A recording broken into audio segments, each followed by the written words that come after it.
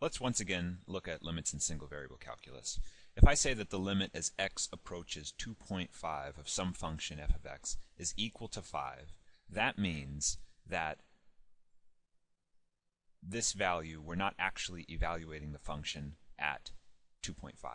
It means we are getting closer and closer to 2.5 along the x-axis, and then for every point along the x-axis, we're evaluating the function and seeing what happens as it gets closer and closer to this value that we desire, this 2.5 value. Now, it looks like as we approach from the left, it approaches this value of 5, and as we approach from the right, it approaches the value of 5. And the limit theorem basically says that we can get as close as we like to the value of 2.5, and our y value will get as close as we like to 5 from both sides. The idea here is that we're only approaching from values to the left of it on the x-axis and from values to the right of 2.5 from on the x-axis. That's what we're limited to. Now, in multivariable calculus, when I say that the limit as x and y approaches, say, 0, 0 of some function of x and y, and this is equal to, say, negative 7.5, right? Well, let's see, there's 0, there's 0. So this is 0, 0 in the xy plane, and presumably this should map up to, this is the point, 0, 0, negative 7.5, right? Well, we now have to consider all possible paths as we approach the origin. We can come in along this line. We can come in maybe along some sort of curve. We can, even if we want to, we can spiral in. I mean, we can do anything we like, but we're approaching the origin from various different paths. And as we do so, each of these is going to map up, each of the points that we select is going to map up to a particular z value. And it doesn't really matter what they do out here, but as we get closer and closer and closer to this origin, all of the z values should get closer and closer and closer to the desired limit. So we have to consider all possible paths that we approach the desired point in the xy plane to conclude that there is indeed a limit. So I want to show you a problem, actually a couple of problems that involve some limits that might seem maybe straightforward, but when we consider the paths, they're really not. So the first one is the limit as x and y approach 0, 0 of this function, quantity x plus y squared over x squared plus y squared. Obviously, if we substitute 0, 0, 0 in for x, 0 in for y, we get 0 over 0, so it doesn't evaluate at that point. But how do we figure out this limit? Let's look at it graphically, again, just to get some intuition. So I'm using MVT. I just clicked the little graphing button up here. And I'm just going to type this function as exactly as it appears. X plus y all squared over the quantity x squared plus y squared. And I'll click plot. And of course you see there's a hole in the graph. It's not a square hole. That's just how it renders in this particular program. But you can see, it looks like a pretty smooth surface, but something's happening near the origin. Here's y equals 0, here's x equals 0, and it maps up to there. So let's use this program to kind of zoom in a bit. If I look at it from the zx plane and the zy plane, I see that the z values go from 0 to, I would say, maybe 3. So if we click Show Options, Dependent Variable, let's go from 0 to 3, and I'll click Plot. Now we can see that the z values actually go from 0 to what appears to be 2, so I'm going to change that to 2. And I'll click Plot. Now it takes up our full screen. I'll click the normal view, and there we can get a better view of the graph. We have the x and y's going from negative 10 to positive 10, so let's just make that negative 1 to positive 1 since we're trying to get as close as possible to the origin. Maybe we can get a better idea of what's happening around there and not see that hole in the graph. So let's try that. We'll click Plot.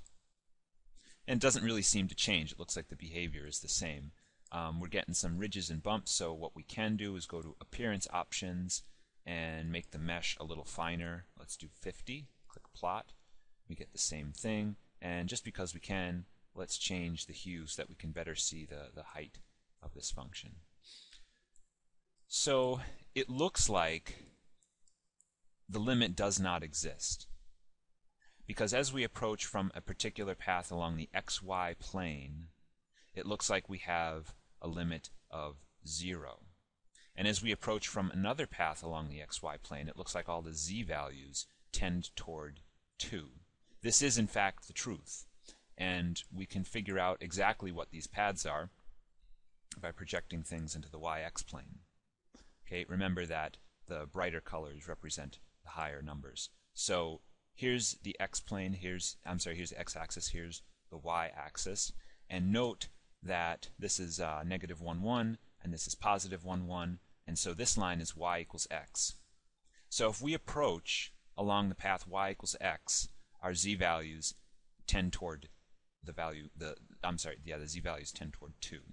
If we approach, this is negative 1, 1, and this is 1, negative 1. So if we approach from the line y equals negative x, the z values approach 0 as we get closer to the origin. And we can show this analytically using techniques of calculus. So the first thing we'll do is we'll expand the numerator, rewrite the limit. So we've got limit xy goes to 0, 0 of x squared plus y squared plus 2 times xy over x squared plus y squared. This is, of course, limit xy goes to 0, 0 of, we can rewrite this as a fraction, 1 plus 2xy over x squared plus y squared. And now I say, let x equal y. Okay, so that means this is really going to be the limit